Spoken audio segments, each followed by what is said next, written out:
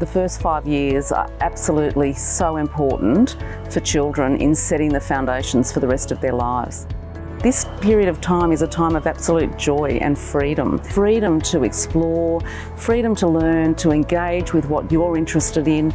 Children are coming into kindergarten and into childcare centres with a wealth of knowledge and experience. We want to capture that, and we want to really follow those interests with children, because we know that when children are motivated and interested in things, they're more likely to engage more deeply and learn more expansively. Everything that happens comes from them, and I'm constantly amazed at what children can come up with. They're just free to think the way they find natural, and then we can explore that with them and bring it out in them so that they're confident to go on into the world, and the world can become a place that is interesting, that is worth exploring and learning from.